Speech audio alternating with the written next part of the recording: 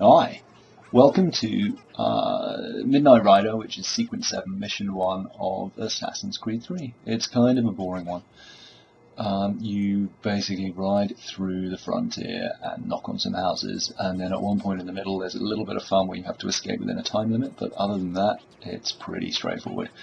You want to dodge the redcoats.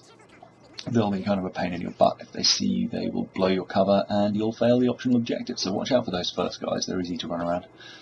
This next lot, there's some outside the house that you need to get into, so be wary of them. I just hid in a bush. There we go. And then once they've cleared out, it's actually that house right in front of you, but I hadn't quite worked out how to deal with this guy yet. So, knock on the door, and then it's off the second time. And again, just keep hitting the left bumper, and Grumpy on your back will give you directions. I actually went quite badly and failed to listen to him properly and thought, well, I'll just take a nice little side route, and ended up God knows where. And the problem with him is, it's like, where am I going? Oh, you're in the wrong place. Okay, but where should I go? Oh, you're in the wrong place. But where should I go? Oh, you're just in the wrong place. Thanks, dude. I'm glad you're on the back of my horse. So if you're roughly going the right way, he'll tell you left or right. But if you're miles off, he'll just go, we're going the wrong way. Which is, anyway. On foot, he'll point at stuff a little more accurately. He won't actually talk, but that's sort of useful. Anyway, heading to this one.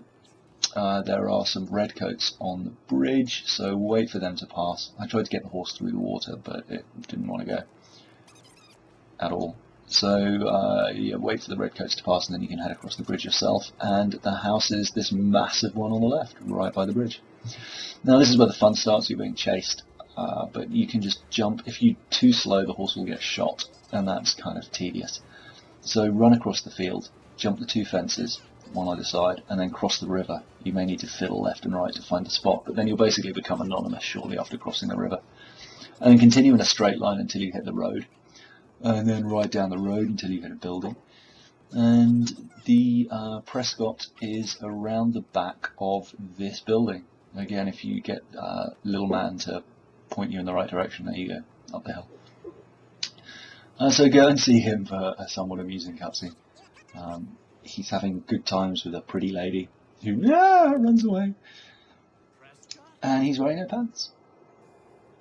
Then you have got the final sequence, which is just a ride to a series of green markers, and I couldn't see any militia anywhere, so that doesn't appear to be a risk either.